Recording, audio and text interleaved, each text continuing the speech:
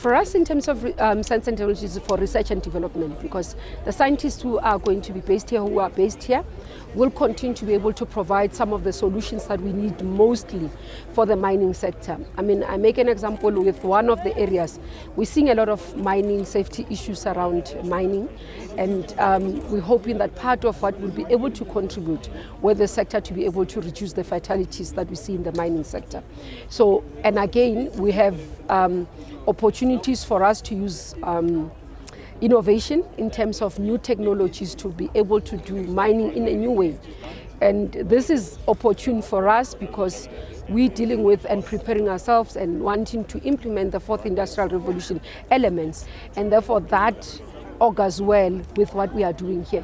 So it will be something that we can look at jointly with the partners, not only as government, not only as researchers in academic space, but we can be able to have everybody looking at what is being produced from the scientists as research work and be able to say this is what we can be able to work with. So the space, it becomes a very good space. I mean, we've seen the manufacturers as well. I shouldn't forget that space in terms of the manufacturers who are local manufacturers within the mining sector. And this, for me, it's an exciting opportunity because it shows you that in terms of innovation, we are able to bring new technologies to solve our problems.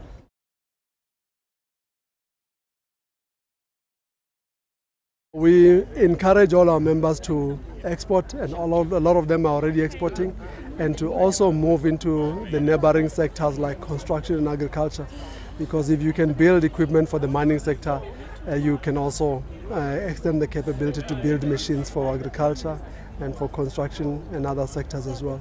So there's huge benefit in doing what we're doing here.